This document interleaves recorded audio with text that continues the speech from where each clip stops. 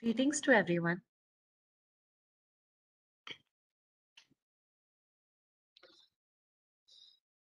We can now begin with the session.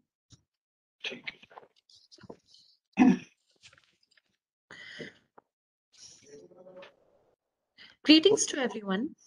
The Department of English and Public Relations of Rajiv Gandhi National University of Law, Punjab, welcomes everyone to the Interdisciplinary International Conference on Literature, Environment, and Climate Change.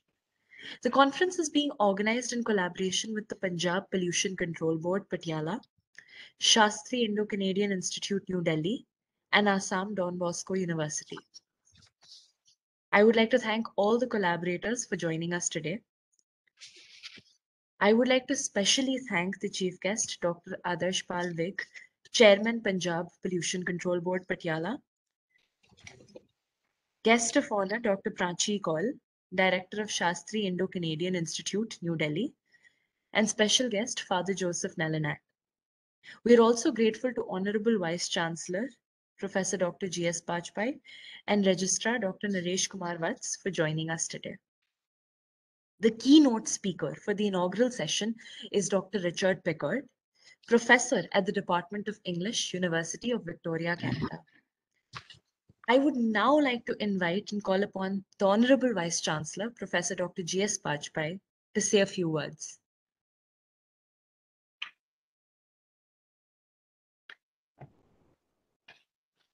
Very good morning, all the guests for this morning to this very important program on International Interdisciplinary Conference on Literature, Environment and Climate Change, being organized in collaboration with Punjab Pollution Control Board, Shastri Indo-Canadian Institute, New Delhi, and Assam Don Bosco University. It is my pleasure to really acknowledge the presence of some very distinguished guests today morning, especially the chief guest, Professor Dr. Adarsh Pal, Chairman, Punjab Pollution Control Board. Also, the guest of honor, Dr. Prachi Kaul, Director, Shastri Indo-Canadian Institute, and also some very distinguished, speakers and keynote speakers, which I can see that Professor Dr. Richard Pickard would be speaking this morning, and also Ms. Reshma Rana and Dr. Stephen, and many more people who are joining today as a part of this very important gathering, where I can see lots of experts, researchers, academicians, activists. They are joining hands to debate and discuss on the theme which has been very carefully chosen, focusing on literature, environment, and climate change.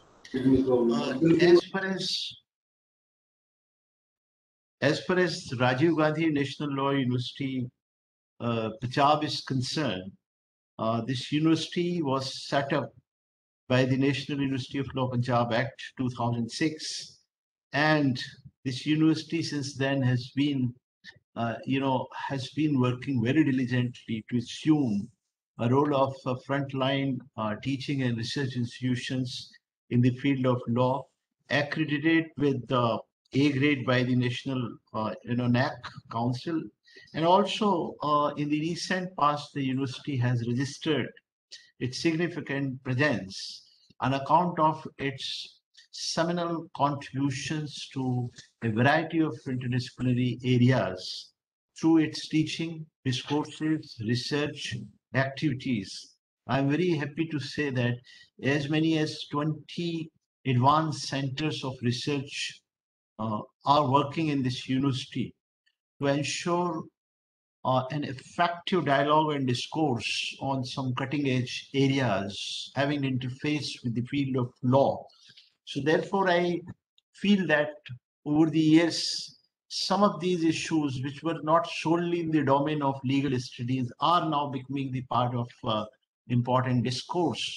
And it's a very important development that the law universities are significantly paying attention to those social issues which have a drastic bearing on the day-to-day living of the people. And today I can see that such a theme featuring in our discourse today.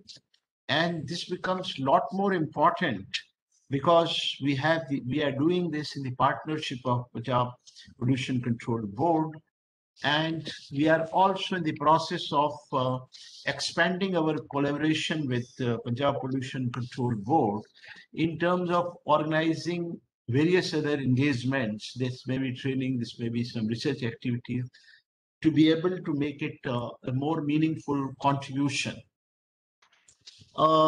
I also feel that the issue that you are focusing, though there are subject experts to speak on that subject, but climate change is something which is becoming so crucial for the human existence as such. And as we gather that the international fora and also the domestic legislation and domestic institutions are now gearing to look at and this particular issue in terms of intervening it at appropriate stages, and also in terms of shaping the policy discourses with regard to the subjects.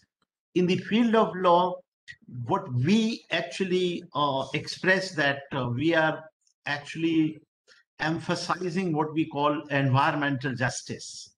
And debate and discourse with regard to environmental justice are growing very significantly. And I'm also aware that this particular, program is being, launched, conceptualized, and organized by the Department of English, and other social science departments are also partnering. So therefore, they have also focused the theme of literature into it. I think this makes this gathering and this program quite interesting. So I'm quite eager to listen how this particular theme is featuring in some, important writings of different authors. And so I convey my greetings to all the partners, to all the stakeholders, and I'm sure that your discussion would, you know, uh, would result into some meaningful recommendations, and we would try to pursue them appropriately through our channels.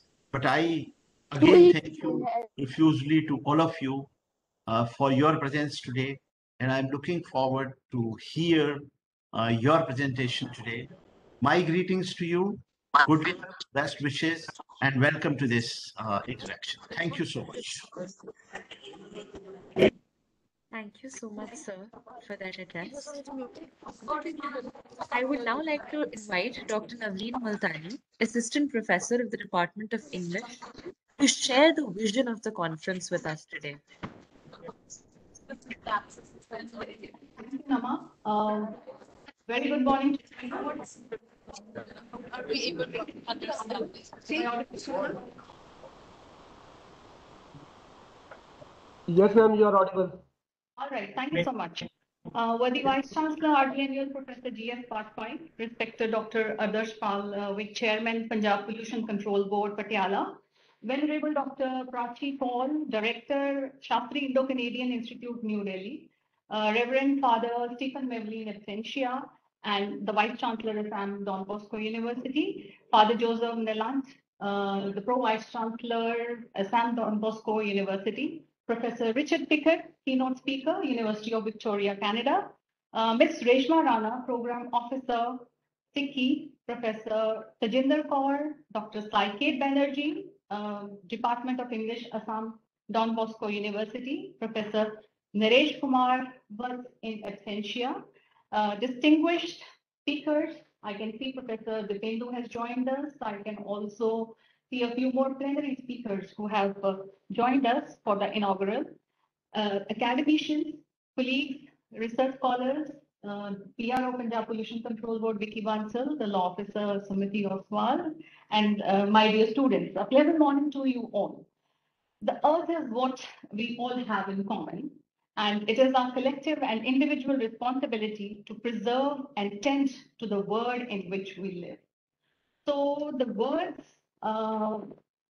we might be living apart, we are connecting from different places, whether it is in India or like as we were talking 2 days ago with Professor Richard Pickett, that would people, the audience in India, be interested in knowing about the places and the geographical areas in British Columbia or any other place in Canada. So we all have a collective as well as an individual responsibility to protect air, water, wilderness, wildlife, and of course, the human beings. And that is why we are all here connecting from our GNL campus on Cisco WebEx to deliberate and address the climatic changes and also to exhibit a kind of a solidarity which is actually required to bring any kind of change that can happen. In the recent times, the environmental crisis and then climate change have led to the emergence of a number of stories about the planet. So these stories, whether they are from India or they are from abroad, have a long-lasting impact on the minds of whether we are students or we are researchers or we are academicians or we are people who are holding positions and we are capable of bringing some changes through our policies and certain other rules and regulations. If I talk about literature in the field of eco-criticism, it is extending its focus from the formal narratives to the non-human narratives on environment. And an interdisciplinary encounter between the social sciences and narrative theory that attempts to study the everyday climate and the consequences of the climate change on humanity is very central to the conference. And that is what the conference is about. This cross-fertilization also sheds light on the climate change and its potentially deadly impact on the ecosystem of the Earth. While the literary scholarship maps the experiences of human suffering and consequences of climate change on various spatial temporal scales, the metaphorical language that abounds in the literature on climate change is very central to the discourses which we are talking about today. And it is being talked about the word oak. So the literary language, though, again, this reminds me of the words of W.H. Dunn, whether poetry can make something happen. But yes, the literary language with creative metaphors, in fact, revitalize the human emotions and blend these with new perspectives over the fate of the planet. The broad gamut of the effective engagements with natural world is also entangled at various levels with culture. And as we have received papers from different corners of the world, all those presentations are going to focus and bring to our attention what's happening with which culture, which geographical area, and what efforts have been made. And yes, I remember while I was speaking to Dr. Adarsh Pal Vig in his office, when we went with this idea that we are going to conduct a conference, he had one very important question. What is going to be the outcome of this conference? So, yes, definitely we are going to deliberate and we are going to, come across as the presenters will be making their presentations, come across the catastrophic narratives, whether in fiction or non-fiction, which are feeding the imagination of the writers to bring to the fore all the kind of natural disasters which have already, destroyed a major chunk of Mother Earth. And also, it's an effort through these deliberations to modulate and cultivate our biophilic impulses. As we begin today, during this inaugural, I just would like to bring your attention to what Carson in the Silent Spring in the year 1962 had alerted a large audience about. She alerted the large audience about the environmental and human dangers, about the indiscriminate use of pesticides, sparking revolutionary changes in the laws affecting our air, land, and water. The publication of this book was a watershed moment, which now probably is the foundational 21st century text for the environmental study. While Carson was greatly talking about the indiscriminate use of these pesticides, she was capable of galvanizing in the 1960s a movement against the indiscriminate use of the DDTs. And her rhetoric today in the 21st century reads as a moralistic text, which shows us a road of reason. If I just bring the words of Rob Dunn, an evolutionary biologist, he says, uh, we cannot deny the fact that the disciplines are influencing each other. He writes, Silent Spring lit a beacon that continues to burn even today. The book has shifted the public discourse about environment, progress, and has suggested means for making human life better.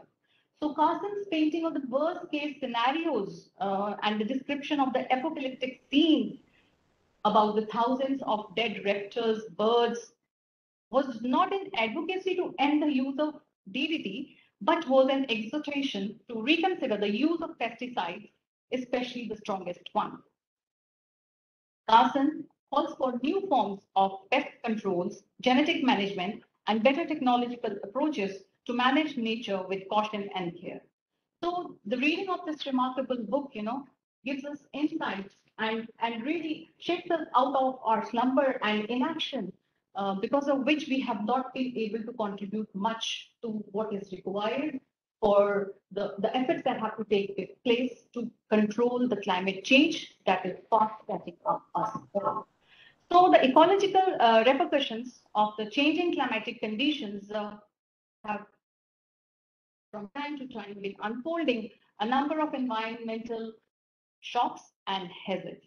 The warming of the globe is again a global phenomenon, and we all know that today, in the month of April, when we are sitting in this conference hall and connecting from different parts of the world, we already are witnessing a rise in the temperature, which probably we have not been able to control. And I think we are the only generation, is capable of doing this, or else the harsh winters, the severe summers, or the intermittent rains that have been a common phenomena everywhere, are going to be a great threat to humanity.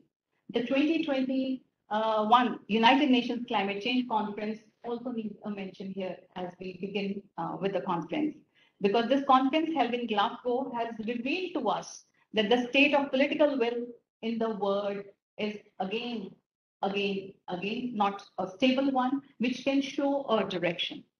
Neoliberal governance in the contemporary times thrives by taking advantage of the social confusion that is shown by the projected crisis. We already witnessed one. The contagion was with us in the last 2 years, and we are still suffering the after effects of that. This failure of the politicians and the lack of social action is responsible for the constant environmental degradation. But this is not to say that we are not the contributors to that degradation. We also, in one way or the other, are doing that. And as our chief guest, Chairman Pollution Control Board, joined us today, the first thing that he did was he made us remove all the plastic elements, articles that were lying on the table, right? So this is how the change has to happen. So whether the psychologist, the sociologist, or the cognitive scientist, they have offered various recommendations, but there has been a human inability to act on this. And again, trying to understand this, we need to go back to Aristotle, who says this is a weakness of will, failure of the agent to do, what he or she is capable of. This, the state of affairs at the summit in the United Nations Climate Change Conference also shows how the politicians are hobbled by their corporate vested interests and are restricted. Even the individuals are restricted only to their individual gains and self-interest. Therefore, the general good has remained unaccomplished.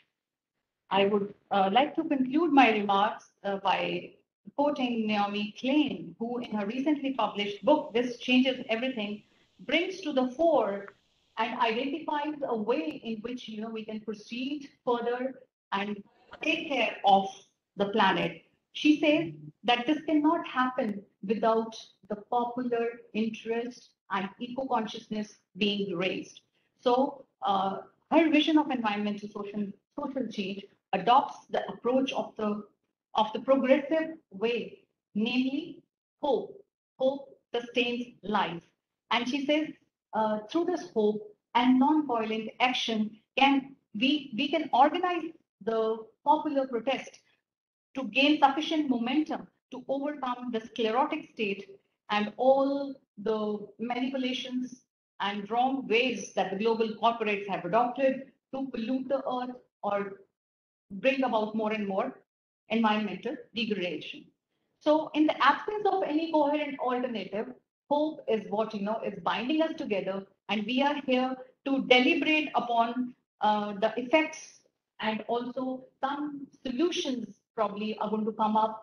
And yes, we are going to be those agents of change who are going to initiate in one way or other something at the individual level to bring about that improvement which is required and make a contribution in controlling this climatic changes that are happening. And so therefore, what all we can say, let's all strive, think, and make an effort to have clean air, blue sky, and green earth for all. Thank you so much.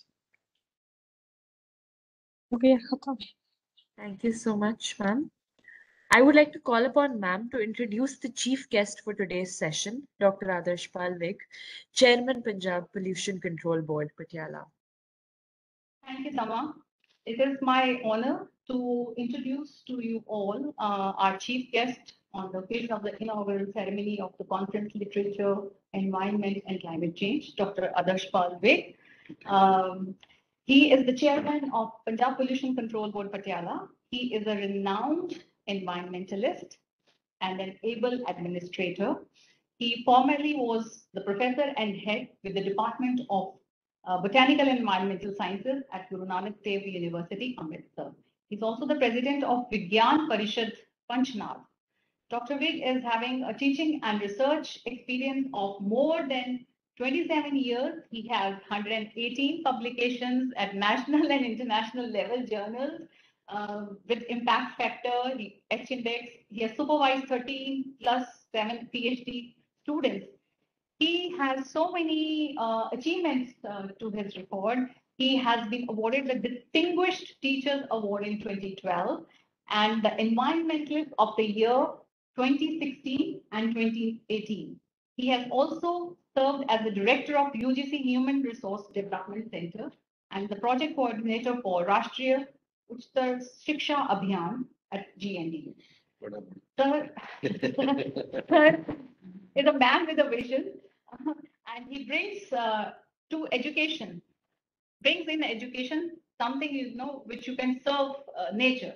So his most of his work, in vermicomposting and startups.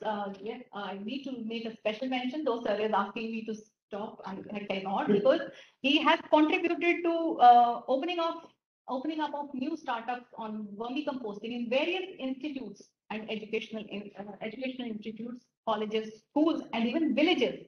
That has proved a very fruitful exercise in providing some training and research to students. So we see that, and yes, he's a man with a vision, and I have to read this out. He has emphasized that change is at the individual level, and this is the only way, in which we can control the environmental situation. So I now request Dr. Adarsh Palvik to share his thoughts with the audience. Thank you, Dr. Navleen, for very well placing the theme of the conference as well as introducing me.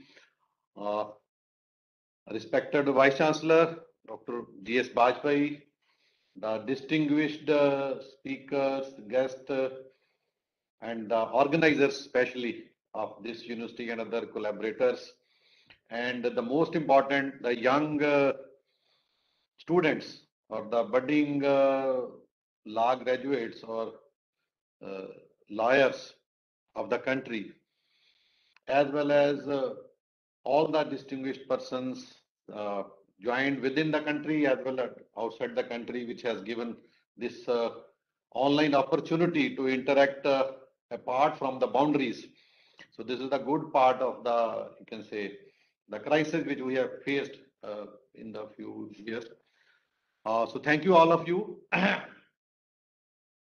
for being a part of this very prestigious institution, the prestigious conference, and all of you, the famous personalities who will be definitely doing much at their own level, as well as contributing to the betterment of the society and especially for the environment. So first of all, I am again very much interested to come to this university because being in the state of Punjab and being in education for so many years and as a part of my institute, Guru Nanak Dev University, I was happy that my colleague, Dr. Gurjeet Singh, whose photo is there, he was the first Vice Chancellor. He was there in Guru Nanak Dev University as a professor of law, and we have interacted with him, but sorry, he is no more now with us. But he was there to establish this prestigious institute. So I also pay my respect and respect to all other vice chancellors as well as present vice chancellors who is contributing, because this was the first law university of the state. Now we have a second one in Tarantan as well. So law is always important for all the aspects. So naturally, now the conference is mainly of the theme related to environment, but being the organizers mainly from the law. So I think two aspects I will try to emphasize because environment as such is very, very big issue, as Dr. Navleen has highlighted all the issues. So whenever I will interact with the audience or anybody or being in the chair at a pollution control board, so now the situation is like that. We need not to monitor the environmental degradation. We not need to assess any kind of degradation or any kinds of climate change. Everything is visible in front of us. Everything. Rather, I will say instead of asking scientists or asking the experts of environmental or other anybody, even the smaller children, every who is coming up in your homes as new budding students or young children, they are everyone knows that air is being polluted, water is being polluted, soil is being polluted. So at this stage, there is no need to do much more on analysis part or observation part. So my only emphasis is now the time is to find the solutions. The time is to find that how this can be stopped. So in that sense, I have always two answers for that, which sometimes we are not doing because it is all because of pollution. That this word pollution was not earlier there. You were studying environment, you were studying nature, you were studying so many other things. Rather, nobody was caring about all these things. Then a word pollution comes. And then pollution means sometimes it's only water or air. But now the pollution word has crossed the limit. So everything, climate change, global warming, everything has been included in that part. What is pollution? Pollution means when you are using out of the limit, you are exploiting the nature out of the limit. So this is the pollution. Otherwise, there is no such pollution. So then who is doing all this thing? Who is the culprit? So then she has just highlighted. Sometimes we are blaming the culprit, maybe the government, culprit are the mainly, sometimes we say laws are also culprit. There is no such laws, are there, laws should be strong and everything like that. And our education may be the culprit. So we are trying to find the, you can say, reasons that whom we should blame. Sometimes we feel that means I feel that I have not done anything. It may be my ancestors or something you always want to blame, or maybe sometime it is between developed countries and developing countries, or poor and rich, and so many things we are deliberate. So we only want to give a blame. Sometimes we say big cities, sometimes we say agriculture, sometimes because of pesticides, sometimes we say the industrialization, urbanization, everything. So like these, everyone is contributed, but the main, I think, on the culprit is the human. So even children, rather I feel even I am, if I say I human, it means I first point the finger towards me. Being Adarshpal, I am the contributor in the pollution. It should be otherwise. I should have contributed in the protection of the nature, which I did not. I should be towards the conservation of the enhancement of the natural sources. The one thing is that then others will ask this the question that why then these natural sources are there? They are for use. Of course, this is the question. They are always for use. Still they are for use, but not for misuse. Nobody is against of the use of water, but no, you should not pollute water. Nobody is against to use the fresh air, but you are not you are not allowed to pollute the air. You are to do agriculture, but you are not to pollute the agriculture. You are to do the industrialization, but not at the cost of giving harm to the any natural resource, maybe it water or air or whatsoever. So that thin line of difference of use or misuse, I think that has created the problem. And I'm very thankful that I belong to a culture, and because international persons are here, the Indian culture was blamed like they are worshipping nature. So I think that worship sense was for the protection of the nature, and still it is there. And I will request all the distinguished persons, you must study the Indian. It's not saying that others or other religions or other they are not doing, but I feel this is more towards the nature. So they were blamed like they are having ponds on their religious places. They were worshipping the trees. They were worshipping the sun. They were worshipping the moon and other things. So like that. And they were said that they are old, means they want to have something from the God. Because in Indian culture, why the fear of God is required? Now we are having a fear of law. So above law is God. So God fear is always very, very important. Very, very important. So at the Indian culture says that means they are all gods. Water is God, Pavan Guru, Pani Pita, Mata Tartam Hat. So those writings in Vedas, in our Guru Granth Sahib, in everywhere. And the word was worship, but practically it was meaning of protection of those natural resources. And use of that natural resources is still allowed. It is allowed, but not exploitation.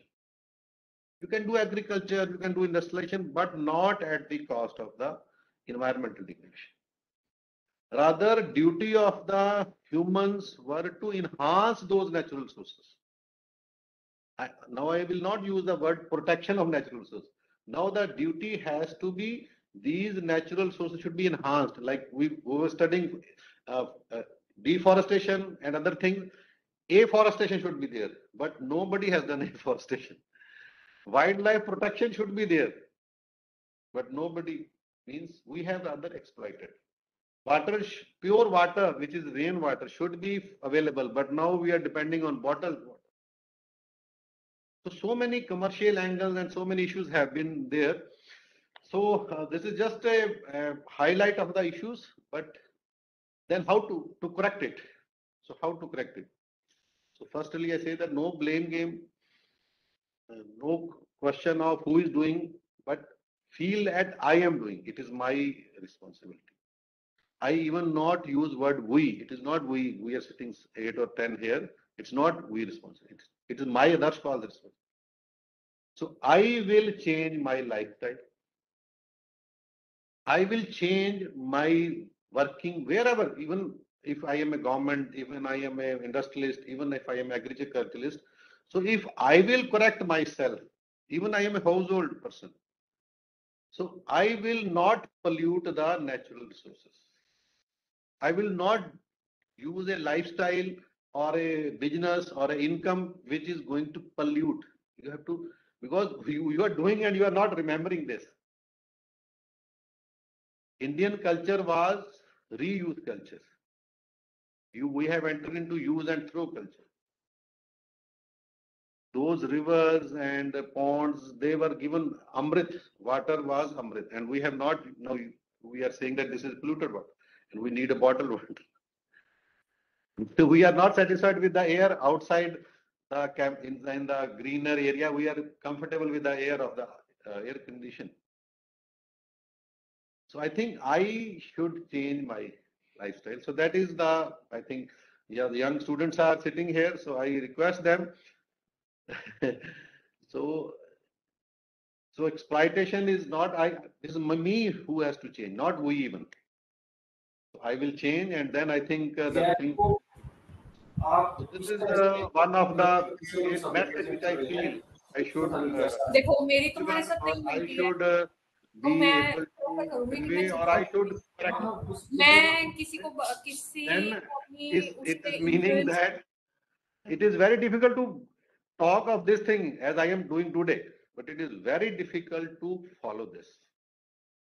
My dear students, or all the learner distinguished, even I feel that I have no right to speak on any environmental issues if I have not adopted all those corrective measures in my daily life.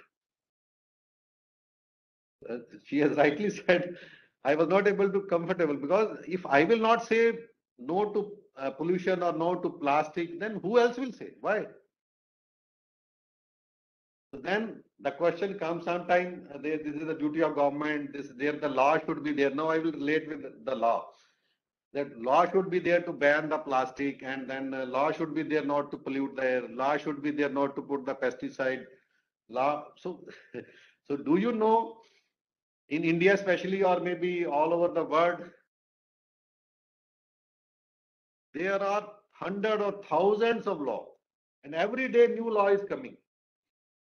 As I was talking of pollution, in India recently has done a ban on single-use plastic from July 2020. So all over, earlier it was, the plastic ban was already, no, the single-use plastic. Solid waste ban, electronic waste ban. So water, then we are, that Water Act was in 1974 when this pollution board came into existence. And our name is pollution control. The control word was there, but how could I control? So laws are one part. The second part is the culture. Second part is the means self, which I have already talked.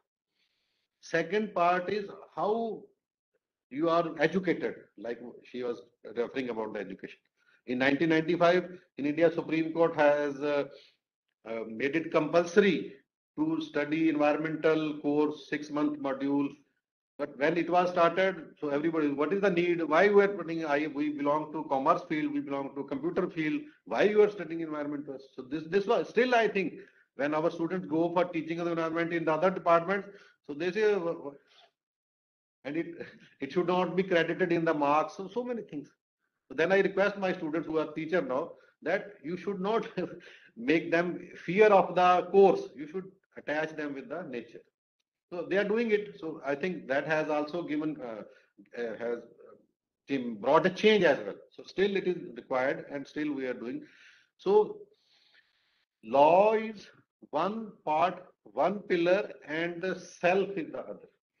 So laws should be there. It's not that this should be go parallel, hand in hand. It's otherwise, if the law, but it's not that you should say the first law should come, then I will change myself. So my request is that culture, that your feeling that in Guru Granth Sahib we say Sarvada Bala, Gurmanto Vishwamaryam. All are one. Universe is whole. So there is no boundaries for air. There is no boundary for land. Physically it may be, but every land is for giving you food. So air is to give you the to has these kind of means you have to live there. So these natural resources are common or has to be shared. So then I think if you say about law, so I have already told so many laws are there. At last, in India, maybe in other countries, now the NGT, I think if you all students are knowing, National Green Tribunal. And every day, so many orders are coming from National Green Tribunal. So they can only pass orders. But implementation again rests with the self. So I think self is very important. So there are crores of fines to industries, to government department, to others. There are crores of, because law is there. If you are not doing, so one step is fine. Second step is the litigation, and third step maybe you can go into the jail or something like that. But ultimately, if they are not, so for environment especially, the law is for others.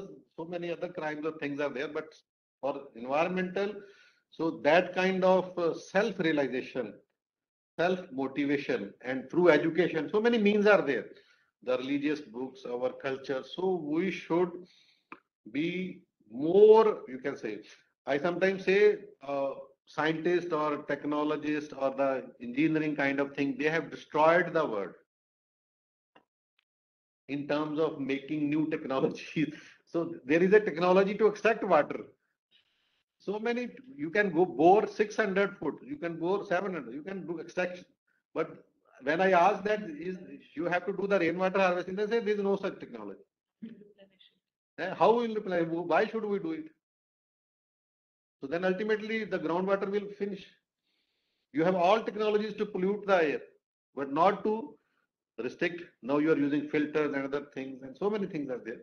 So definitely law is very important. NGT is there and NGT rules. So means I am saying how from simple laws and so many, then they are there, but ultimately they are very important. It's not that they should not be there.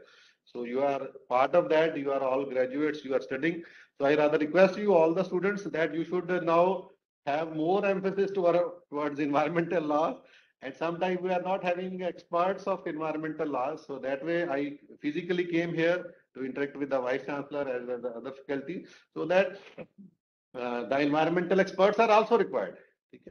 But ultimately my request is that, or my feeling is that the individual change or the self-realization, or that I will correct myself and I can correct, and if I will change, the other things will change. So I think with this little request, I would say I am very thankful to the organizers, to all the participants for deliberating and for interacting for this wonderful topic. Thank you.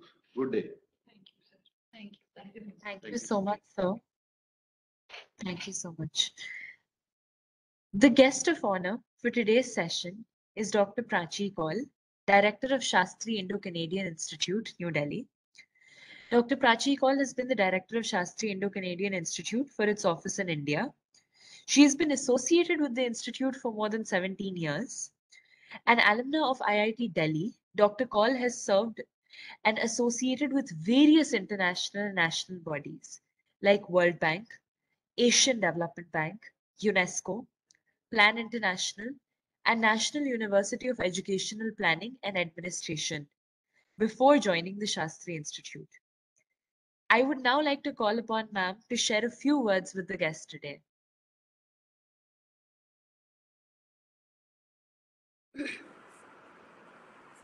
Thank you so very much. Very good morning, everyone. And good evening to our guests from University of Victoria. Very warm welcome to you. I understand that it's going to be pretty late for you, but I really appreciate you joining the session that presents your willingness to support such initiatives. Thanks so much. Esteemed panel and faculty, researchers, honorable vice chancellors, and the coordinator of the event, young students and researchers, most importantly. It's a delight for me to be here with you for this opening session of the conference, which is, I would say, is most prevalent issue in current times, because it connects from various issues, not just literature, environment, and health, but also angles that are important for all of us in today's context.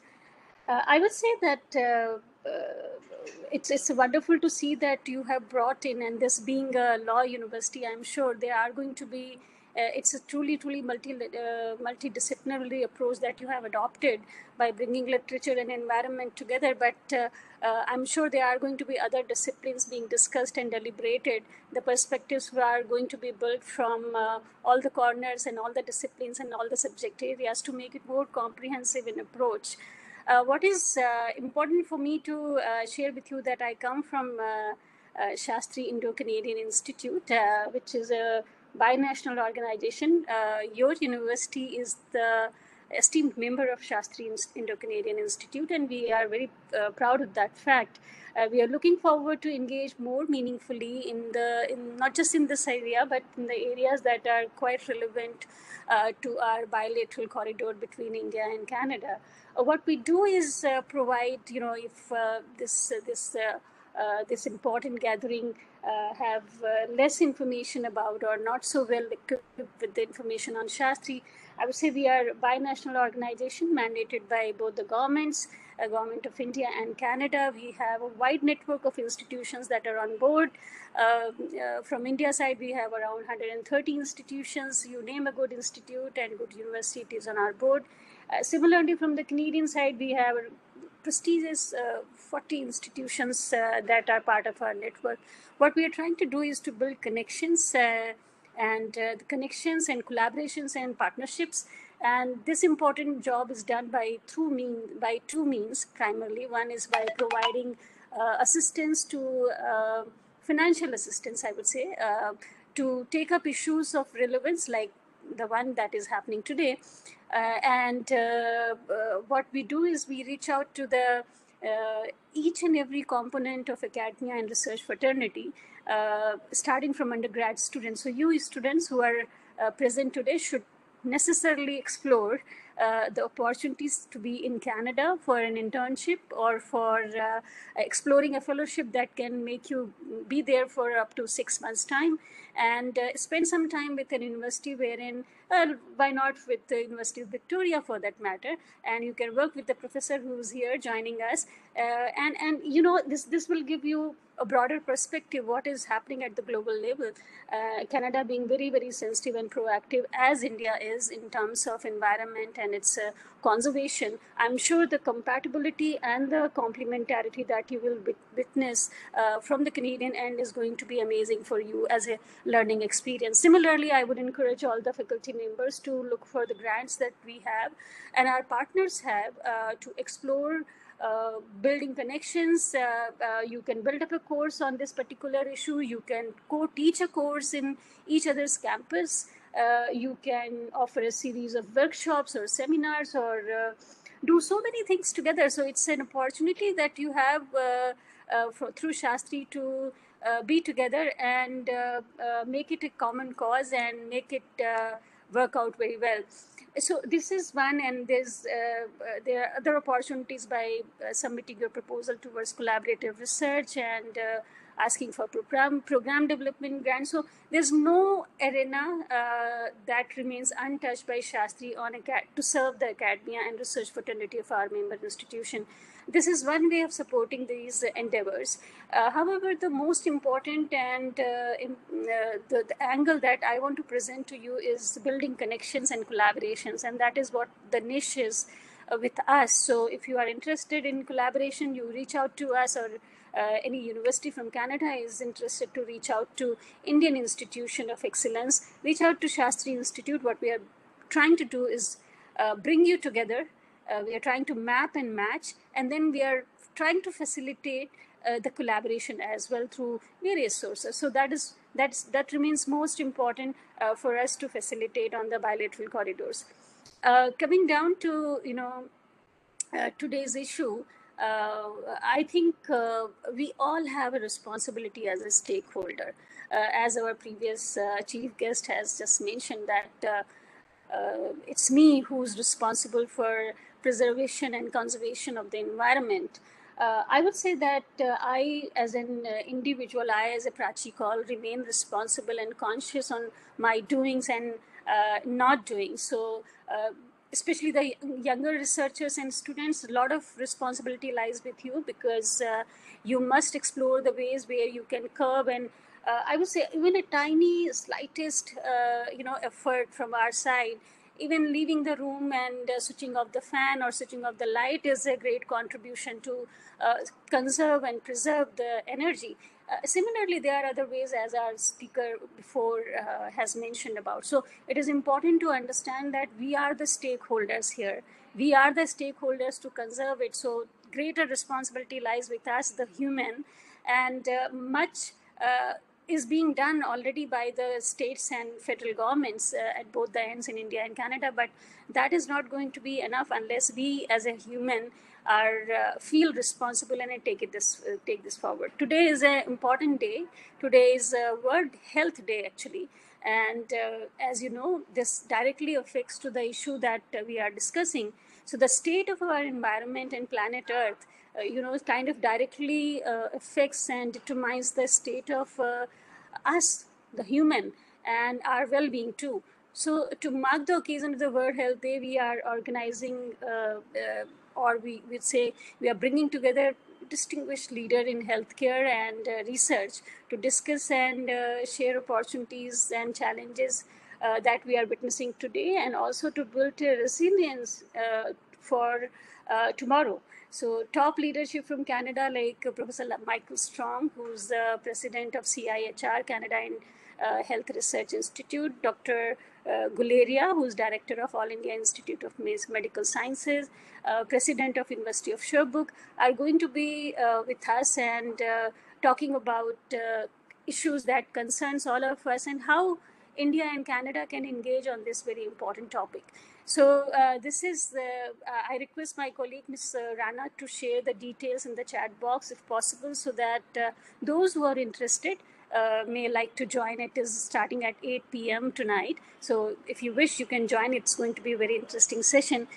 With that, I am not going to take long. I wish you all the very best.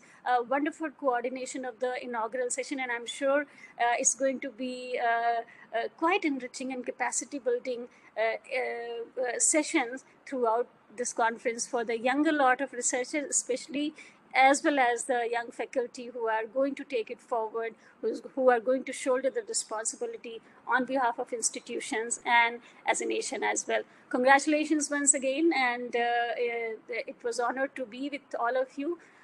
My best wishes, and take care of yourselves. Thank you. Thank you so much, ma'am. I would now like to invite our special guest, Father Joseph Melanat, Pro Vice Chancellor, Assam Don Bosco University, to share a few words with the audience today. Thank you. A warm good morning to you all participants. Greetings from Assam Don Bosco University. This conference on literature, environment and climate change has as its backdrop the urbanization and modernization that have greatly influenced the interaction between man and environment in the recent times.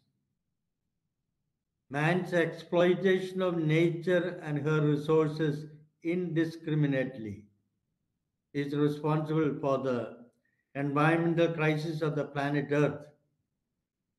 The excessive consumption of scarce resources, huge amount of garbage, ozone layer depletion, and various types of pollution and extinction of species are among the major environmental problems. This is where environmental literature has a role to play. It can focus on the interconnectedness between living beings and their surroundings.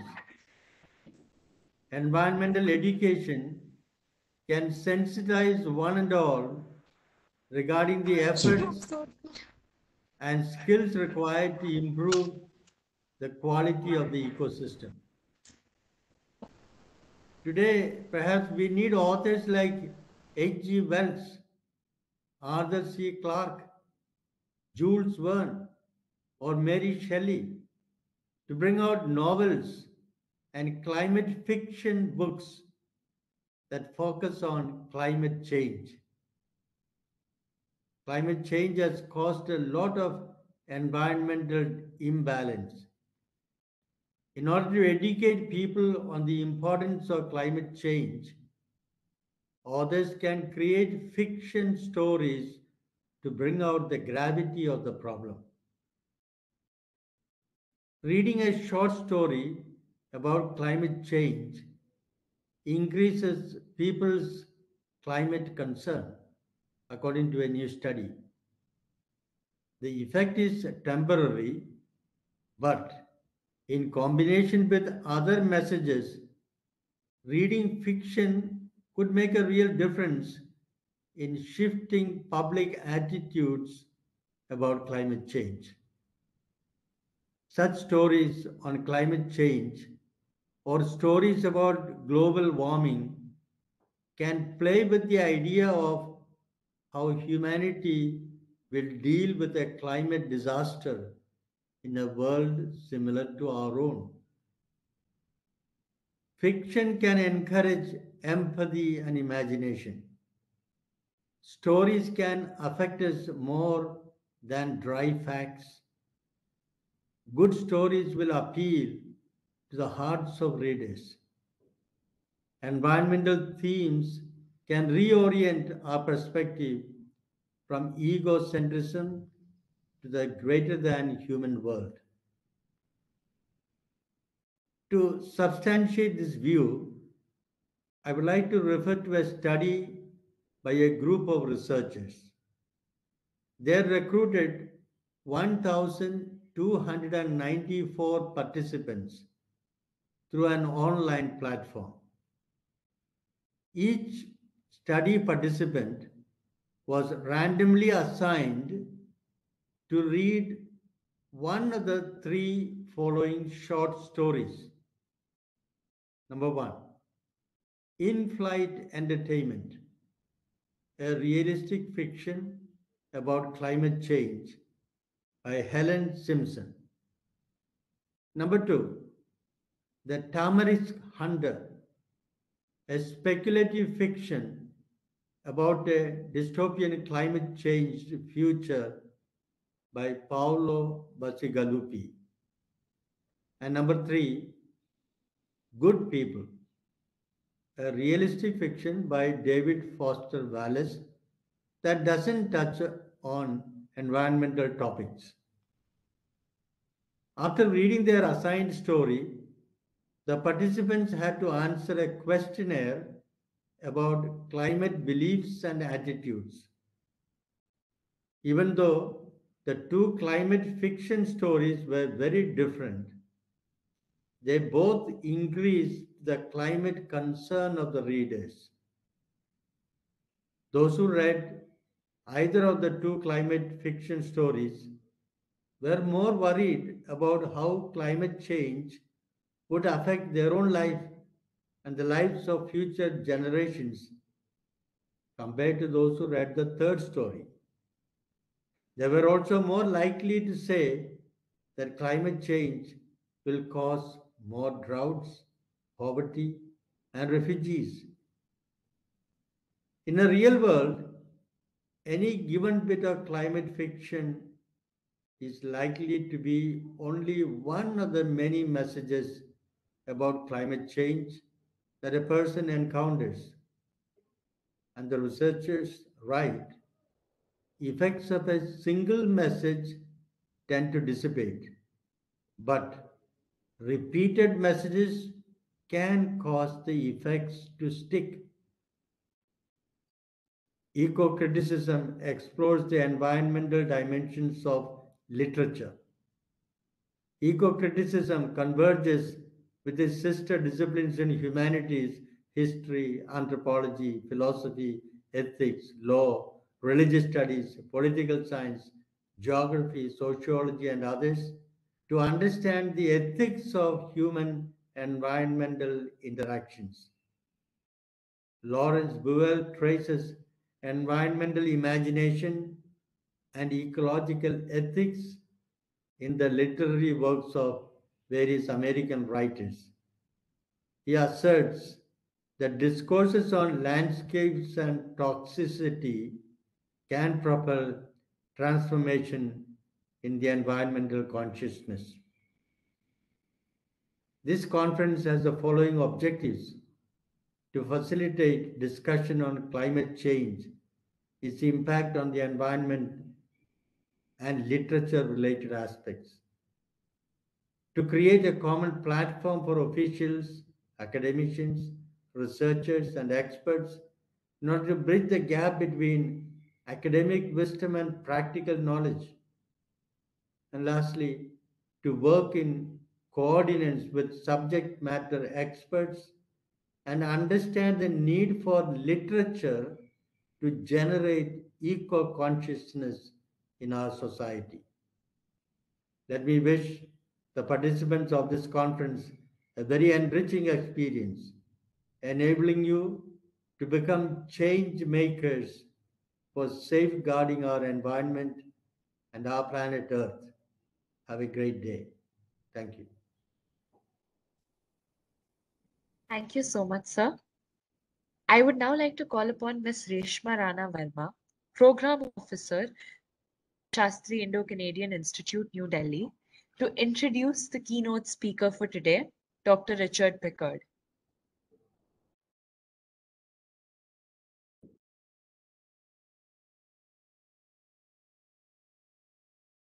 You are muted, Reshma.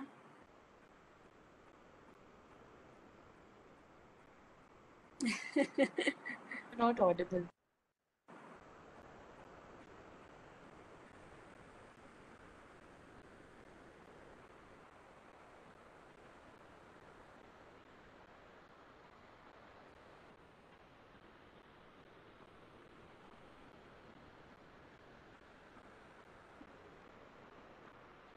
No, sorry, Reshma, we can't hear you. Would you like to run down upstairs? Run down up fast. We are sorry for the glitch. It's okay, ma'am.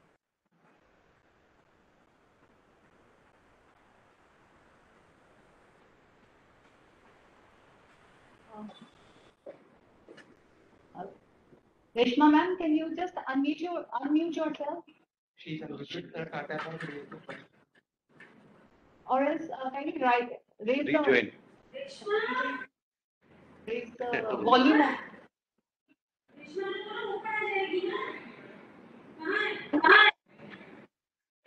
Hello. Yes, we can hear you now, ma'am. Hello.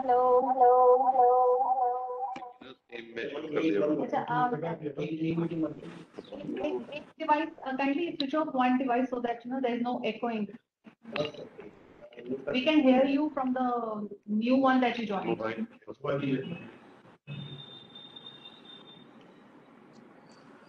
Yes. Is it better now? Much better. Yes, ma'am. Maybe my camera may be switched off. Oh, it's working now. Okay. Good morning to all, and my apologies for this glitch. Now it's time to listen to the most important person of the conference, who is the keynote speaker. The role of the keynote speaker is to set the keynote for the conference and to establish the basic tone and tenor of the gathering that resonates through the event. Dr. Richard Pickard, as an assistant professor in the Department of English at the University of Victoria, he teaches in the areas of environmental humanities, composition, and professional communications. He is a former president of the Association for Literature, Environment, and Culture in Canada. and he hosted UVic in 2009 Binational Conference of the Association for the Study of Literature and Environment, and the 2018 Biennial ALECC Conference. His research interests are in the field of environment and literature, 18th century studies, especially poetry, the literature and writing from the about non-urban British Columbia. Increasingly, his work has moved toward considerations of environmental justice, including the indigenous-led land back movement in Canada. In September of this year, he will be teaching a senior undergraduate course entitled Climate Change, Pandemics, and Imagining a Future. Today's talk grows out of his experience in teaching environmental humanities courses on other themes, which have included eco-criticism, ecological grief, and human extinctions. I welcome you, Dr. Isner. Now the floor. Thank you. Thank you very much for that introduction. I want to thank all of you for gathering today. I would love to name all of you separately and thank you for your participation. I'm overwhelmed by how many people are in attendance today, and I'm even more honored by the invitation than I was when it arrived initially. So I want to thank you all for gathering today and for committing your time to this crucial theme of this conference. As I say, I'm deeply honored by the opportunity to speak to you today. Although I continue to worry, as I always do with such things, that my presentation will not be radical enough. It seems always that other speakers at conferences are becoming more radical all the time, and I'm delighted by that. I'm going to try to share a screen with you so hopefully this will work. This gives you something to look at other than simply me for the next half an hour. So as I say, I may not be radical enough. We will not be at the barricades quite yet when I surrender the microphone in half an hour. But at this point, all of the work that we are doing should be understood as occurring at one barricade or another. In my own work, that barricade has to do with helping my students to understand the culture that has produced them and the culture that they are themselves producing, a culture that is destroying, as we say, so many elements of the world that allows us to exist, that allows other beings to exist. I will do my best today to justify your faith in inviting me. Absolutely, I must note that all of us working in this area have a deep sense of inadequacy at times. However, to the barricades we go together. Before I go any further, I need to follow a relatively recent Canadian tradition, which we refer to as a territorial acknowledgement. I don't know whether this practice will be familiar to very many of you. There are many ways to do such a thing, but my normal practice is to embed my acknowledgement into whatever activity is underway at the time, be it a talk like this one, a literary studies course, or a non-academic event. Many speakers deliver an acknowledgement and hope that that will inform what happens, but I don't feel that that does justice to the crises that we're responding to by developing this practice. And so first I want to offer the formal acknowledgement that the University of Victoria has developed in consultation with local Indigenous elders, which is on screen in front of you. We acknowledge and respect the Lekwungen peoples on whose traditional territory the university stands, and the Songhees, Esquimalt, and Saanich peoples, whose historical relationships with the land continue to this day. Versions of this statement are offered at all campus events at the University of Victoria, and we're encouraged to carry it with us to other locations as well to make visible the fact of colonization and the hope of decolonization of the lands beneath and surrounding our home university. Without this decolonization, Canada will never be able to help enough in facing these ecological crises that the other speakers today have already alluded to. When I speak elsewhere in Canada, or in the United States, I also acknowledge the lands in that place, as well as those Indigenous peoples whose lands they were, might still be now, and could be again in the future. The academic world, after all, is overlaid onto a material one, and our would-be transcendent politics can intersect awkwardly with the material politics in operation at particular locations.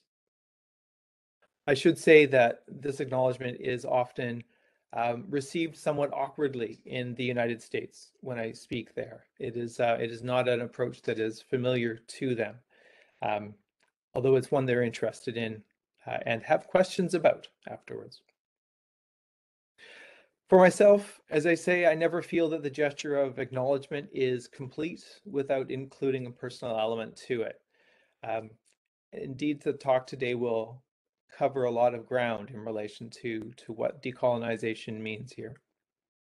Today, I need to acknowledge two particular peoples and their territories, both of whom live some distance from Victoria, where I live and work myself. Foundationally, I would like to recognize the Secwepemc peoples, sometimes called the Shuswap peoples. I grew up in the traditional lands of the Little Shuswap band myself, but today I think of another Secwepemc band, the Nisconlith, from whose numbers came the much lamented George Manuel and his son Arthur Manuel. I'll always regret that I met neither of these two brilliant leaders. Their thinking about Canadian colonial practices and their importance of land in decolonization has guided much of my work in this area over the last decade, including today's talk. And I'm mindful of the honor that comes from having lived in the territory that sustained them. For this talk specifically, I need to acknowledge as well, with gratitude, the Skeet Cheston Band, who are also Secwepemc peoples, whose territory is centered in an area known as Dead Man Valley. In our imaginations today, we will be spending much of our time together in Dead Man Valley, and I acknowledge the Skeet Cheston for their long stewardship of this place throughout its complicated history and its deeply, deeply shadowed future. I should say that this talk will focus on some very specific small places in British Columbia. I believe very strongly that we need to think carefully about every scale of our vision, from the local to the general. I was heartened to hear the focus on the individual earlier today. But I hope that you don't mind being carried a long way from India, at least for a short time, to some places that I am confident you will not have heard of before. To be clear, we are living through overlapping apocalypses at this moment. The brief that I set myself today, though, was to unpack some ways that my students try to imagine a future regardless. This is one reason for stressing the local, and I hope you don't see in this emphasis on the local a refusal to see the larger crises. I mean it instead as a way of addressing and making sense of those larger crises. So before we speak of Dead Man Valley, before we get very far into the concept of eco-criticism, I want to state a principle that anchors much of my work at the intersection of literature and environment. And that is that every reader is the center of their own universe. Every reader is the center of their own universe, the center of their own world. In eco-critical terms, we all have our own places that we know best, that we connect to, that we dream about, that form the material substrate beneath our intellectualized questions of environment, ecology, and climate. For any one of us, these places shift over time as we come to live in different locations or come to live differently. But it is important to recognize, nonetheless, that these places are individual, even when we share them. In saying this, I do not mean to reify myths of individualism, be those myths Western, capitalist, psychological, whatever ideology you'd prefer. I want to stress simply that when it comes to the environment, even our most intellectual pursuits have some grounding in individual experiences of place. A good example of this is the concept of shifting baselines, the term that marine biologist Daniel Pauly coined in 1995 to explain why it is that humans simply can't grasp long-term gradual environmental change. This concept of shifting baseline depends on our accurate awareness of what is around us, and that is something that we struggle greatly to manage. No matter how clear the historical evidence might be about fisheries landings, recordings of birdsong, dates of first flowering for different species, concentration of chemicals in a river, the recent past gets labeled normal. And it's against this flawed assumption of normalcy that we come to casually assess present environmental health or environmental change, that we misunderstand the signals that we should be seeing. Still, the local aside, when we need explanatory power, we tend to reach, in the end, for theoretical principles. And in eco-criticism, we often derive these principles from someone else's reading of texts grounded in places far from those that we know. When we're working sensitively enough, this is neither a totalizing nor a globalizing impulse. But I take very seriously Bruce Braun's worries about this point in his book, The Intemperate Rainforest. A term like temperate rainforest, in Braun's view, does not name a static set of cultural and ecological relations, but is the name for a constellation of elements shaped within global flows of capital, commodities, ideas, and images. In a sense, there is no such thing as nature, except, of course, there is. Braun goes on to caution against overestimating the power of these external flows, in other words, reminding us that globalization is not merely about non-local forces that touch down in specific sites. His point is that globalization works through local social and cultural conditions. It becomes an insider force, in other words. So to explore eco-criticism's dance between the local and the general, let us turn to Harold Renish's 2000 book, Tom Thomson's Shack. This book veers between many locations in BC's interior, as well as visiting Toronto, Ontario. But today our time with this book will focus on Renish's few brief visits to the local small community of Dead Man Valley. A poet who's also written several books of prose that are not easily categorized. Renish is based in British Columbia, and his work, it must be said, has seen a divided response from readers and critics. In Tom Thomson's Shack, a formally experimental prose volume, Renish tries to assess the distance between how he understands British Columbia on the one hand, and on the other hand, how he thinks the rest of Canada thinks of British Columbia, primarily thinking of Toronto, thinking of the art culture in Canada, and an urban techno-capitalist social system. The book's structure is fragmentary, neither novel nor memoir, nor collection of essays or stories. But Renish takes great pains to situate many of the sections in very specific locations. In the section we're dealing with today, Renish focuses on a nameless but highly specific plot of land that you see on screen here, at the upper end of the evocatively named Dead Man Valley. In BC history, everything is connected and everyone is connected to everyone else. It is a huge place, but a very small town in some ways. And so Dead Man Valley is in some ways just another example of how geography and history intertwine here through the lenses of settler colonialism and the potential for decolonization. But that's not what we get from Renish. Instead, when we come to Dead Man Valley with him, he tells it through the story of a Buddhist monk from California. A Buddhist monk from California arrived here in 1980 and tried to persuade the man who owned the property that you see on screen here that he should sell it to him. And the reason he should sell it to him is that the Rinpoche of his temple in California had decided that this location you see on screen was the center of the universe. That this small knoll at the head of the Dead Man Valley near the 70-meter tall Dead Man Falls was the center of everything. The owner of the Videt Lake Resort turned down this offer to purchase. The monks came back in larger numbers in 1984 and 1988, trying again, but they never did succeed in purchasing it. This knoll has changed hands a few times since Renish wrote this book. And the Vidette Lake Resort has seen its fortunes wax and wane over the years, and it's changed its name multiple times.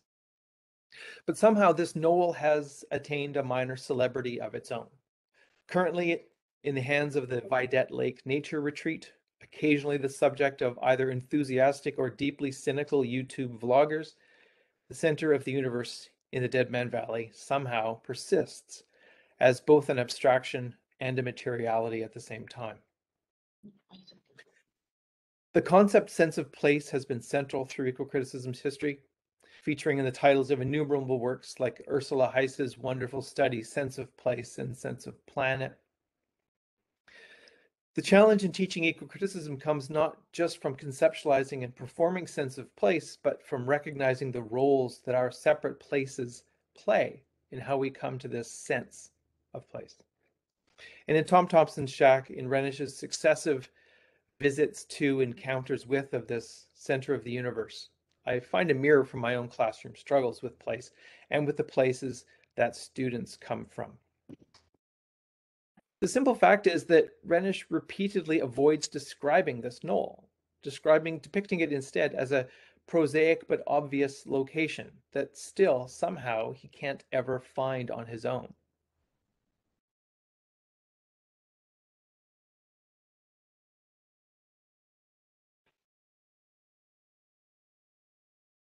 Even after our fourth and final encounter with the center of the universe, its outlines remain imprecise somehow, conceptually powerful and yet still somehow sketched rather than fleshed out. Sunken between two winding ridges, Renish writes, the hill was a navel, cut in half by patterns of rainfall. The wet half was treed and dark, although recently logged. The other grassy and golden with light, repeating the larger pattern of the walls of the valley, which were in the same pattern of trees and grass. From above the knoll, you look for miles across parallel plateaus, as you see here, divided by three valleys with the darkness of Vidette Lake far below in the immediate valley bottom.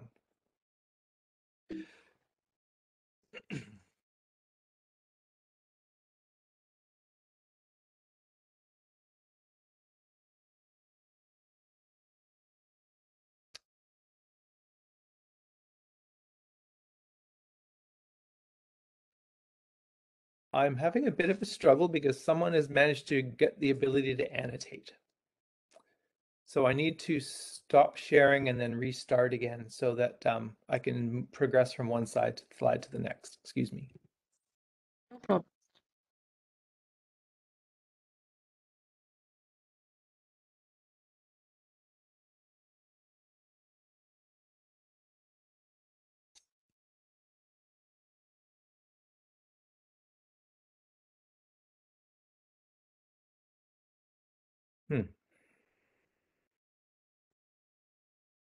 Okay. All right, hopefully that will work.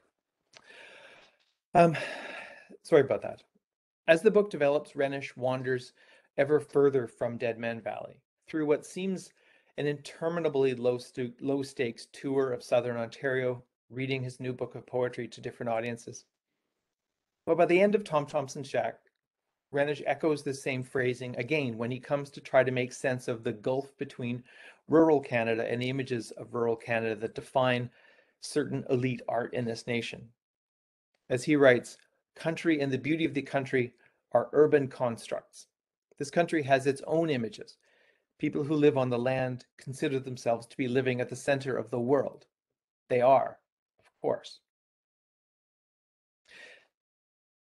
In some ways, no matter how far he travels, Renish never really leaves Dead Man Valley, even though it is only one of many important places for him, even though this is a place that he struggles to find when he's left to his own devices. He still somehow never leaves. When we look at Dead Man Valley, whether it's in literary representations or in the material world, our vision is confronted by layers. And so when it comes to reading eco-critically, we need to be trying to see through these layers and understand their intersections and their impacts. In this case, we see a simultaneously ancient and contemporary Indigenous territory, We see an exemplar of settler practices in this place currently known as British Columbia. We see an aestheticized literary portrait. We see a mostly New Age, semi-mythic representation. We see a site for feelings. Or in Bruce Braun's words, this version of Dead Man Valley is shaped, among other things, by capital, commodities, ideas, and images, even though it is shaped also by water, by wind, by subterranean fungi, and by the power of trees. Dead Man Valley is located roughly 400 kilometers from Vancouver, British Columbia's largest city, but in a straight line distance only 200 kilometers. The valley is a rift valley, so it feels like a canyon with plateaus and steep cliffs that differ geologically from each other on opposite sides of the valley. The river isn't large, but the topography of the valley means that a number of small lakes have formed there. The valley's largest lake, Snowhoosh, has been behind a dam since 1910 in order to irrigate the very short-lived orcharding community of Wallachine, which is a long story we don't have time for. Over the last 150 years, ranching has taken over much of the valley, although the Skeet-Cheston Reserve still remains, and their loyalty to the larger territory and larger region remains vital. Since the early 20th century, a large portion of the Dead Man Valley has been owned by the Bonnet family, which has had a large ranch there. I continue to learn the history of this ranch, so my comments about them are somewhat provisional here, but to a large extent, the Bonnet Ranch mirrors those in other parts of the province. They follow standard agricultural practices, which includes allowing cattle to graze high elevation grasslands and forests. Over the years, the ranch has built many miles of wooden rail fencing to control the movements of their cattle and to restrict the access of anyone who might want to use the land who isn't a cow. Certainly, they've managed their range well relative to other ranches in the area, but it's fair to say that they have control over a startlingly large volume of land within a deeply contested landscape. And when I say contested, I refer, of course, to the Skeet-Cheston. From the Skeet-Cheston's perspective, the larger landscape around this region is deeply and intimately storied because they've lived there since time immemorial. Archaeology can place them there more than 10,000 years ago. That's not as far back as the stories go. The reserve itself, though, the Skeet-Cheston Reserve, was established in 1877. The provincial government at that time refused to accept what the Skeet-Cheston were claiming, which was they ought to have land along the Thompson River. This was land that the provincial government felt was too good for the Skeet-Cheston, and so naturally they passed a law preventing that. As a result, the Skeet-Cheston's deep knowledge of the larger region ended up being confined with claustrophobic effect to a small reserve on this one narrow valley. And so as you see, complex forces intersect at Dead Man Valley. It's a useful example of a BC landscape for all of these reasons we've been talking about with decolonization and control and local authority and so on. But it is also a genuinely unique place. When Harold Renish writes of it as the center of the universe, there is an element of humor in his portrait. We need to imagine a berobed Buddhist monk in the Canadian wilderness, a berobed Buddhist monk with a California accent in the Canadian wilderness, trying for spiritual reasons to purchase the title to a plot of land, whose title remains radically contested within Canadian land claims processes. Still, all these forces do genuinely intersect. So if there is a center of the universe, maybe this is one of them. But let's step away from place for a little while and talk about principle again, about the principles and pedagogies that we might be able to use as bridges between our institutions, between our literatures, between instructors and students. Our title today is Teaching Places. And to restate some of what is behind what I've been outlining, in the moment of eco-criticism, we bring to bear on our chosen text various schema, methods, and principles. As powerful as they are, they generally depend for their strength on their development in other soils and out of other texts. I was happy to hear the name Lawrence Buell mentioned earlier, who's someone whose work I've admired for many years. But I struggle to apply Lawrence Buell's criticism, which draws so strongly on 19th century American transcendentalism and 20th century, especially later 20th century American fiction. I struggle to apply that to the work that I'm doing in British Columbia. The question in the end is whether this approach, whichever approach we are using to eco-criticism, grants us access, appropriate access, useful access to the text and place that we're seeking to understand.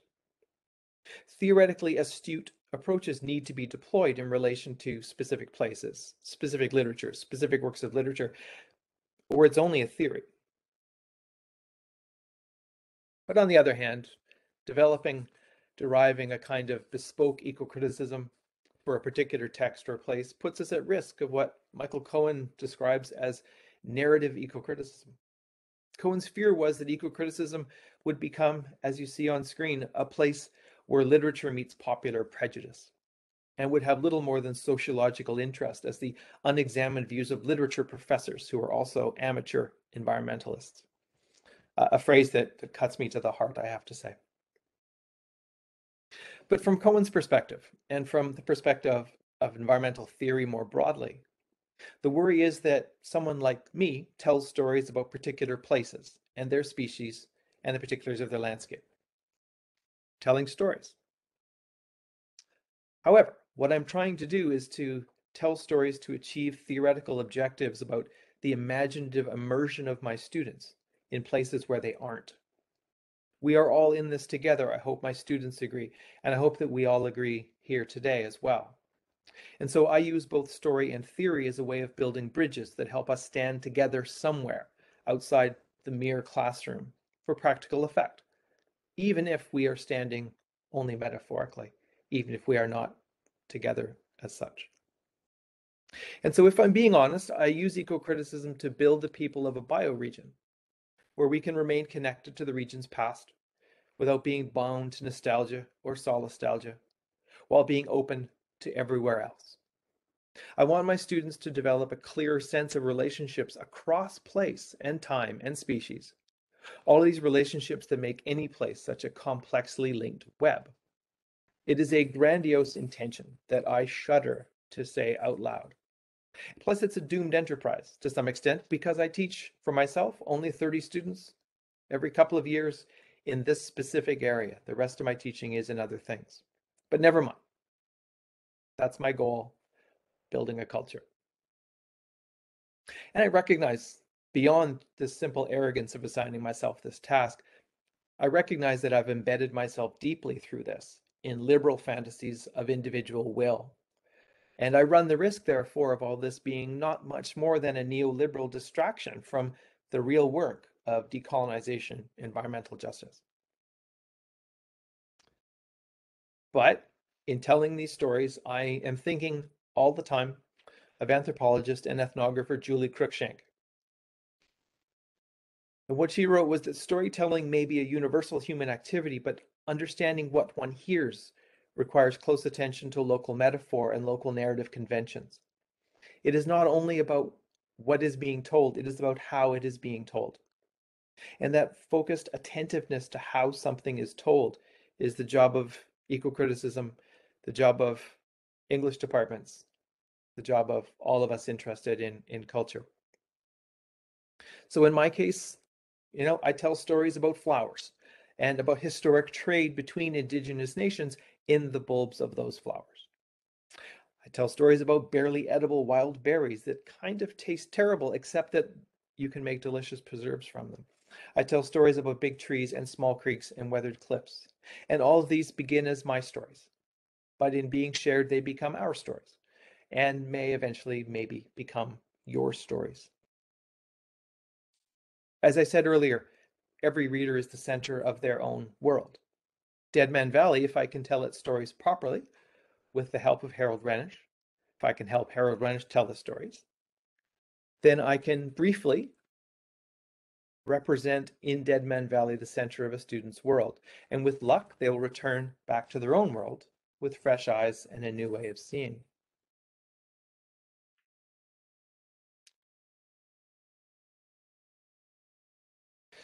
Let's move to another location in British Columbia, not far from Dead Man Valley. This is the small community of Lytton.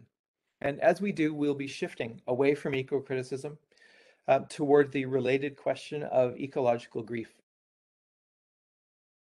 As it happens, Lytton, this small town here in the Fraser Canyon, was named after the 19th century British novelist Edward Bulwer Lytton, best known for the sentence that opens his novel Paul Clifford, "It was a dark and stormy night." Until July 2021, Lytton was a small but more or less historically significant village in BC. Approximately 250 people lived in the village itself, another 800 on the half dozen nearby Lakapamuch reserves, and another 900 on rural properties outside the village boundaries. As you can see in the picture on the left, it is where two of British Columbia's largest rivers meet. The blue water of the Thompson River flows into the brown water of the Fraser River. Again, evidence of Indigenous occupation here dates back more than 10,000 years. And it was an important way station in settler history as well for the gold rush here that shaped so much of BC's early history, settler history. For various reasons, Lytton has a very small linchpin role in BC literary history, fiction, the history of BC fiction too, but we need to talk first about why I mentioned July 2021.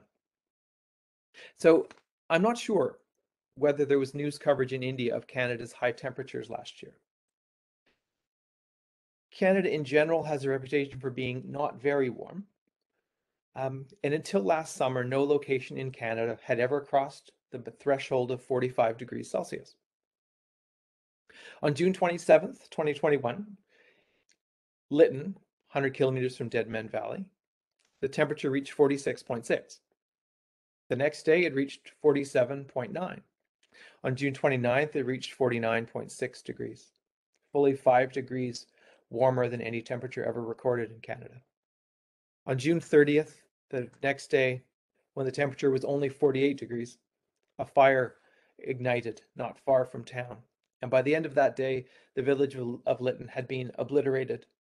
All 6 reserves had been burned to the ground. And most rural properties in the area, of course, had also been destroyed. Reconstruction has not begun of Lytton, even though we are 9 months past. As you can imagine, local residents have strong feelings about all of this. And one of these feelings naturally is grief. Primarily, this is from the experience of loss, the loss of homes and animals and belongings. But we need to explore, I think, the quite particular phenomena of ecological grief within the larger context of responses to disasters like this one and to disasters which have struck other places all around the world.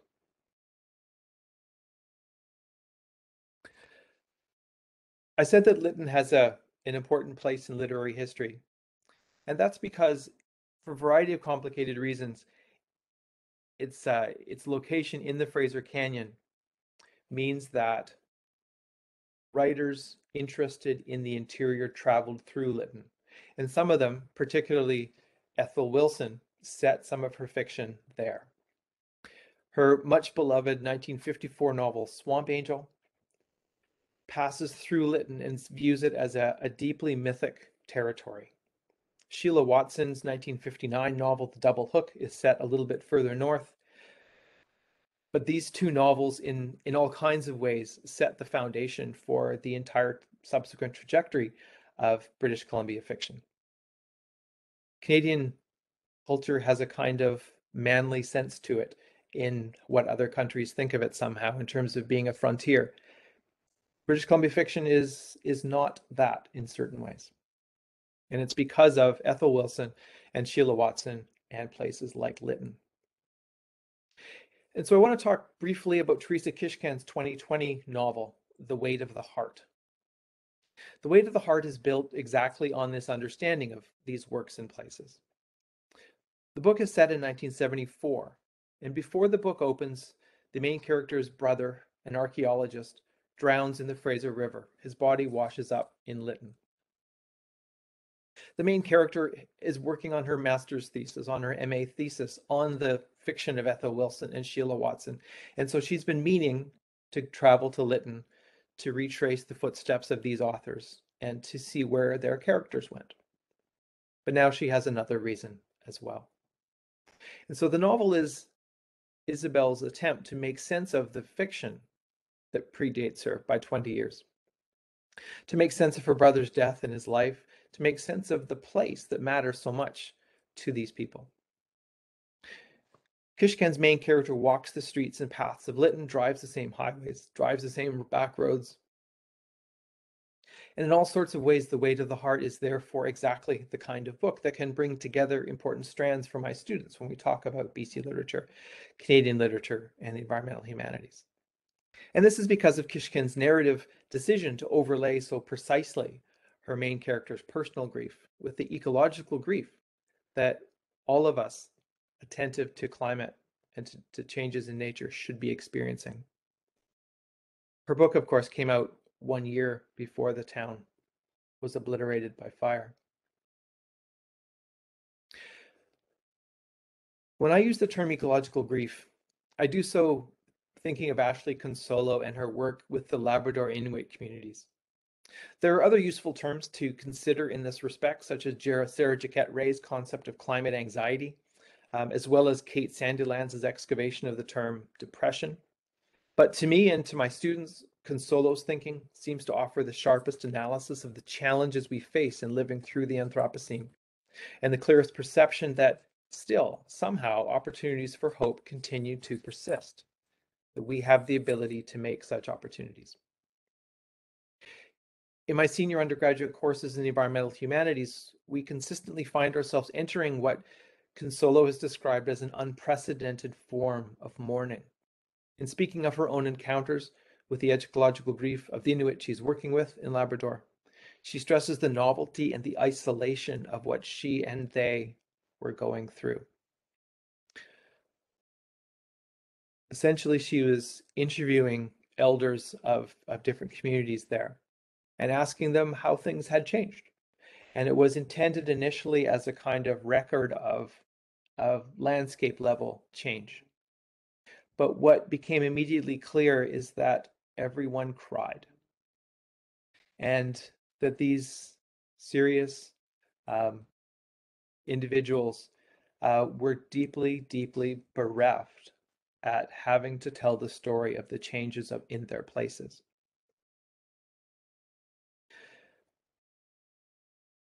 And so what we see on screen is sort of the distillation of how Ashley Consolo came to feel during this process, that she was consumed. She couldn't figure out how to atone. She could not figure out how not to be crushed by the weight of the stories that she was telling and the emotions that she was having shared with her.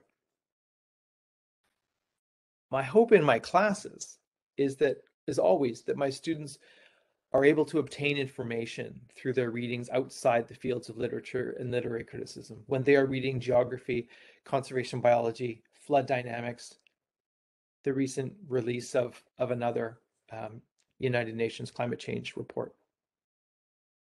We do come away informed, for sure, but consistently as well, we build in what has to be an openly shared set of feelings, which are variable and diverse in their operations and details, yes, but they are shared. And uppermost in my mind always is the simple fact that the point of classroom exercises, I am making my students confront and engage with what Consolo describes as the pain and daily realization of human and ecological suffering. My students think they know what they're signing up for when they enroll in this course, but strong feelings are unpredictable. And these days I've come to understand much more intimately that I've exposed through these practices a great many students to genuine risk as a result of the emotions that they encounter. Sense of place is a complicated thing.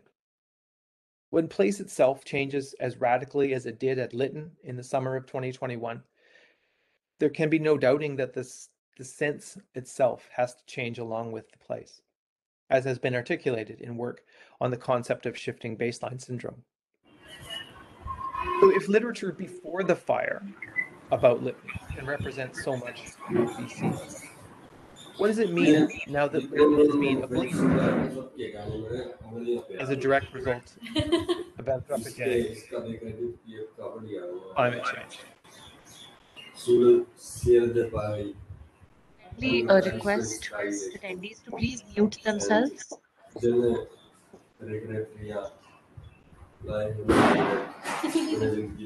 would like to bring this to the आपको notice of French the आती है? department. वही. Are we back again? Yes.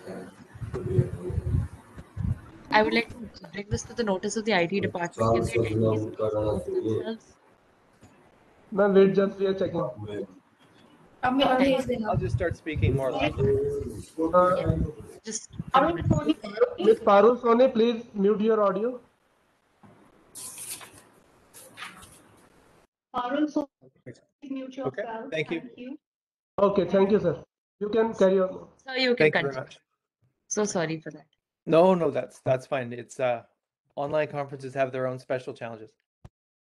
So my question is, literature about Lytton can represent so much about BC, this tiny little place. Well, what does it mean that Lytton has now been obliterated as a direct result of anthropogenic climate change? And what does this literal physical erasure from the landscape mean for literature and for literary studies?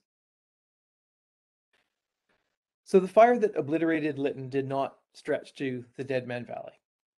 However, a different fire did, which was called the Sparks Lake Fire after the location of its ignition. And what you see on screen here is the same waterfall that you saw before, except that it is now surrounded by a deeply charred forest.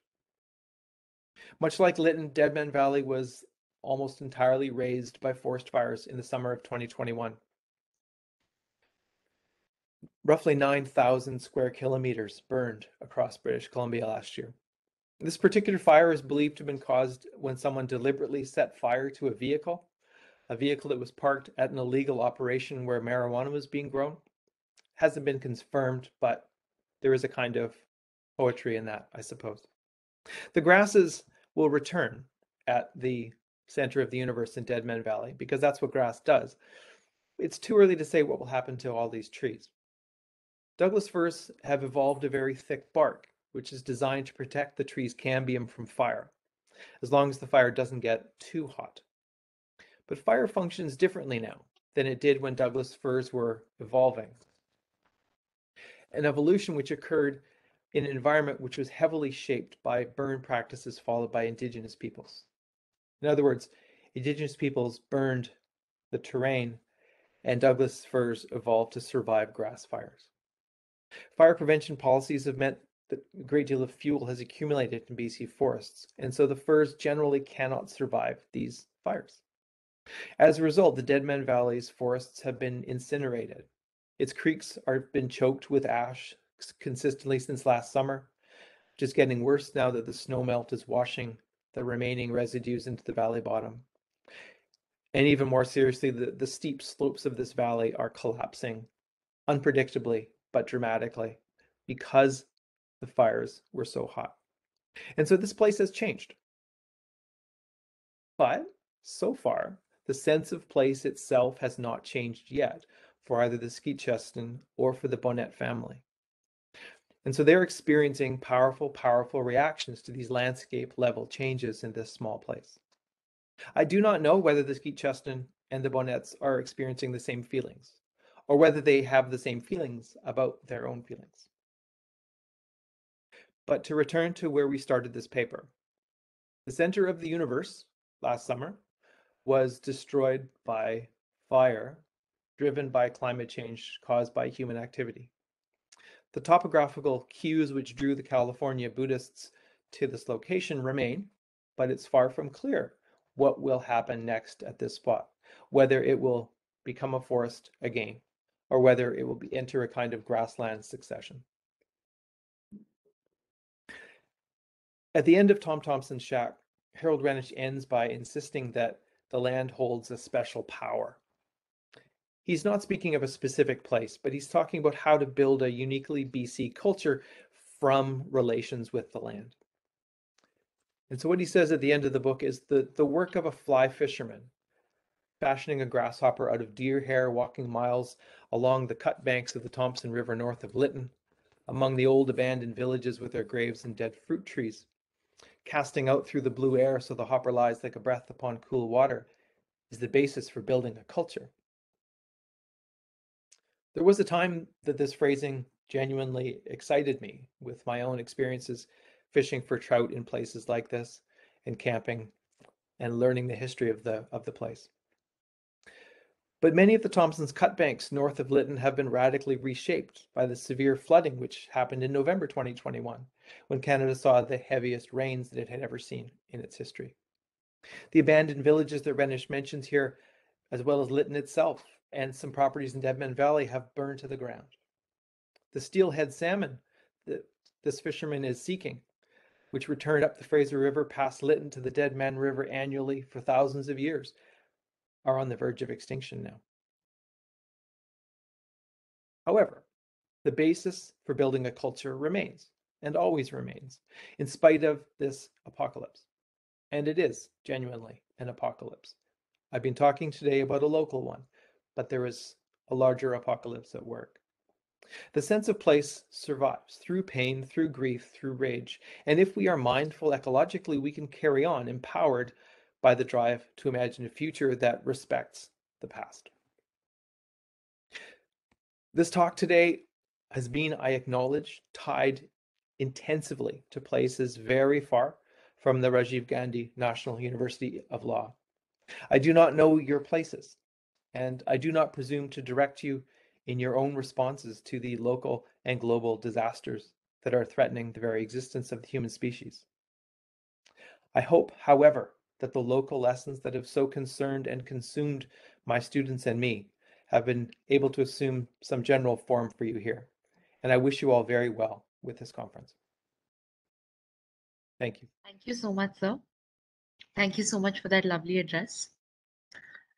I would now like to call ma'am for the vote of thanks.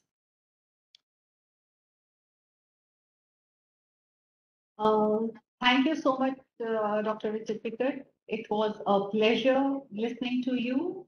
And I remember once 48 hours back when we met discussing whether the places in Canada would be of concern to the Indian audience or not. I think just be as an evidence and the people attending, the conference probably are quite interested. And as already remarked, the places we share this common earth. And therefore, we have these concerns, whether literature is raising these concerns. Again, a lot has been said about storytelling by Father Nellet also. And you also mentioned so much in great details, all how close attention to these stories can be really effective in molding, shaping our eco-consciousness. And that is what is required.